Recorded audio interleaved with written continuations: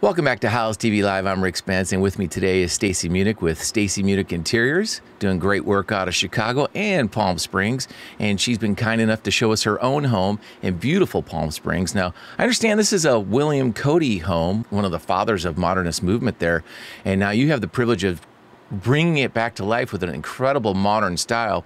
Tell me a little bit about this home. I found this home. I feel like I got really lucky.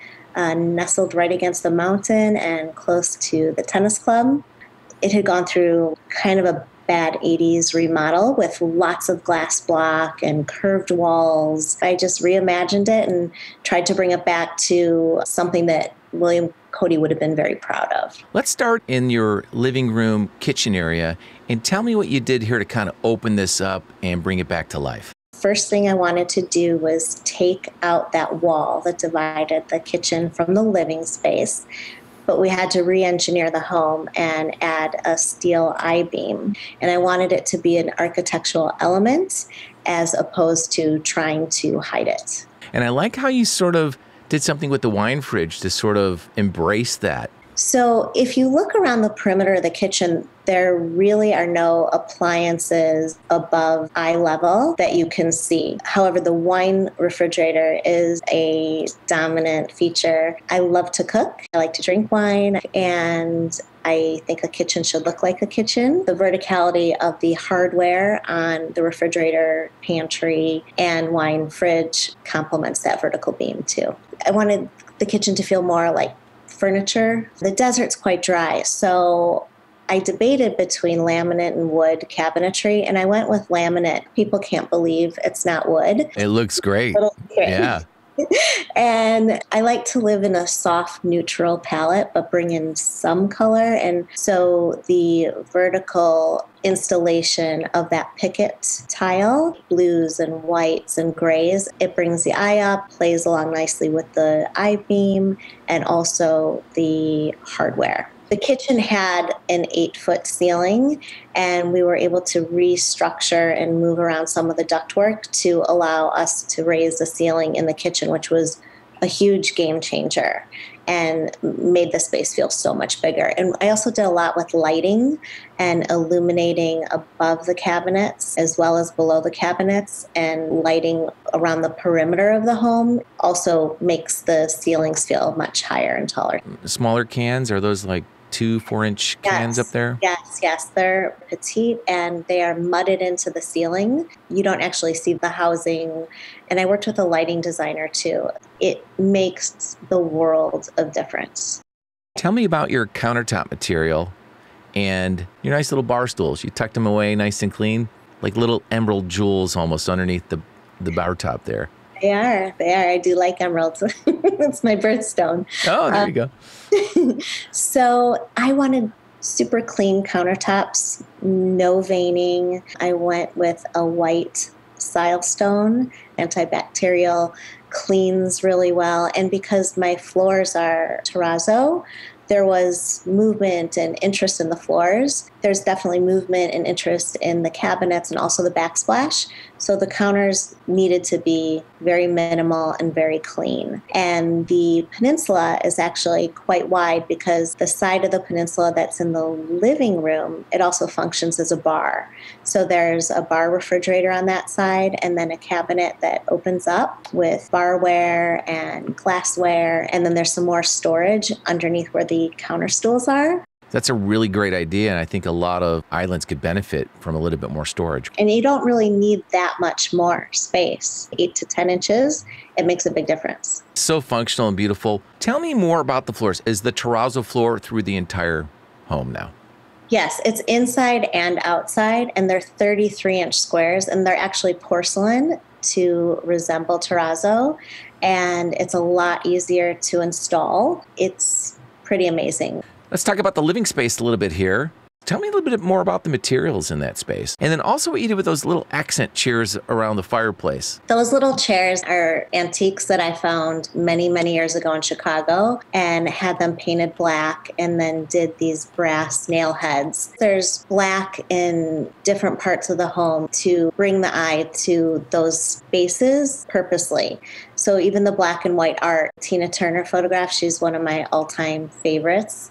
definitely an inspiration. What's love got to do with it? All right. Love it so much. Are you going to break into it for me? Come on, break it down. I want to hear it. Take you back to my Michigan State days and lip syncing. But the fireplace, I painted the inside black as well. I decided to go with a white ledger stone, add texture and interest, a little bit of shimmer from the stone, but allow my artwork to really take center stage. And then the sofa is a really soft kind of cotton linen-y blend. And it's also very easy to clean. And those are slip covers. So that sofa has also moved with me. And those sofas in like 4 different homes, and I just keep having new slip covers made. Those are original Knoll chairs, mid-century, modern, iconic design, and I did those in a gorgeous brown. They work beautifully with gray and blue and green, and I think those are 2 of my favorite pieces in the space. Those are really beautiful. What about the little artwork to the left of the fireplace? So that is actually a collage and done by Stephen Rudin in New York City. It's a really cool piece. It really brings you in. People always walk up to it and look in, and they're so intrigued by that piece. Tina on the right, and then you have that on the left. And totally different, right? But they work well together. It totally works. Amazing. Yeah. I see you're running the business out of the dining area. So I had just moved into our new design studio here in Palm Springs, and then I was there for about 3 weeks, and then shelter-in-place order was initiated, and we moved our office home. The artwork, that's a pretty nice piece there as well. What's that one? It's gorgeous. That's on silk, and it is done by an artist in Hawaii named Kudra Clover. She works with biomorphic shapes and images found in nature, and I just fell in love with that piece. I love that. That's awesome. Tell me about the little partition you put up between the dining area and your foyer. I had that piece made, and it's a macrame piece. Hung a drapery rod on the ceiling, and voila. I had a really nice room divider, and it also adds texture and warmth because it's soft. Wherever I could bring softness, I did so. Even in my chandelier over the dining room table, that's a ruched fabric, and that adds another element of softness too. All right, so let's go into the master suite. Another beautiful cozy space you've made personal in so many ways. You got this beautiful, amazing bathroom and tub. And where do we start with this? The bathroom. You notice I use the same cabinetry throughout the whole home to create a sense of continuity.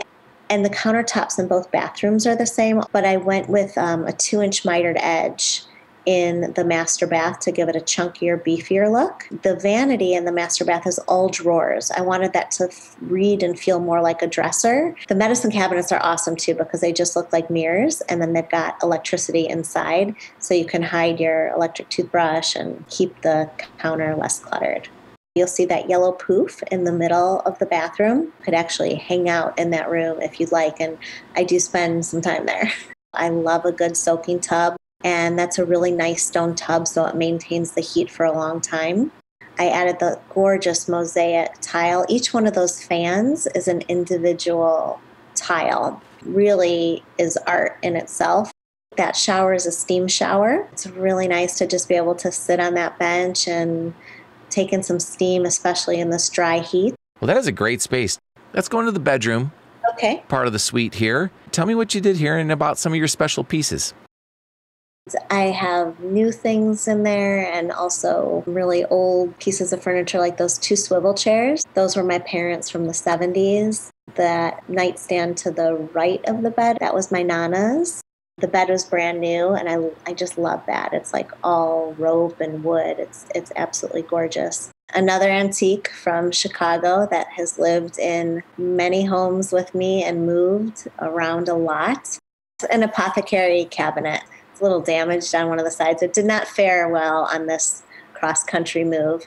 I love how you're combining things like antiques you've had a while, brand new materials, bringing in artistry makes it so beautiful. Thanks, Rick.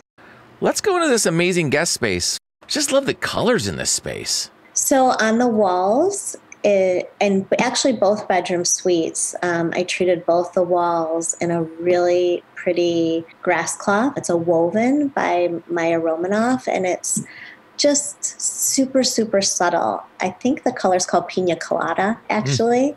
Perfect. And it is.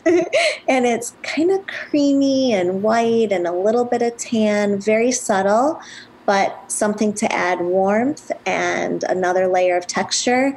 And then behind the beds, those are laser cut wood panels, just kind of a cool headboard without it really feeling like a headboard and making it feel more like a piece of art, yet not taking away from the art that was on the walls too. Is this like a mother-daughter thing, this gold, kind of dreamy? My mom did that piece. Ah. Yeah, I love that piece. That's beautiful. It's like a dream sequence of some sort there. And it's monochromatic. Yeah. And it's brown, and I think it works perfectly in that room. What's the other one with the blue background? What's that one? That one's super geometric. That's done by an artist in New York named Iris Kufert. I just love the juxtaposition between her, vibrant, angular, geometric shapes against my mom's oil painting, which is, so serene and subtle. They both make you happy when you look at them. Absolutely. And look at that view out the window. That's just crazy. Why would you put glass block in there? Come on. I guess privacy, but those shades keep everything private. And I did battery operated solar shades, and there's 2 levels and 2 layers. So one is a blackout shade, and then the other shade is a black solar shade. That's another trick that I learned when I got here to the desert. When you do solar shades, a lot of people think white. My walls are white. I want to have white solar shades. When you use black solar shades, you can see outside so much better and so much more clearly, and they don't get yellow from the sun. And of course, in Palm Springs, you have to embrace the outdoor living aspect. And you created a whole outdoor living area here. Almost like a whole nother apartment, really. There's a little private area off the master bedroom with a chaise lounge and a nice oversized chair for reading. Created a fire pit in the sand with some kind of cool modern Anaradette chairs. And then right off of the living room, there's sitting areas outside. And of course, there's the dining area with the umbrella to shade us from the sun. Beautiful, beautiful home. Congratulations on that. And thank you for taking the time with us, Staci. Thank you for having me. Absolutely great stuff. And we'll be in touch. Thank you. I see you. Okay, bye-bye.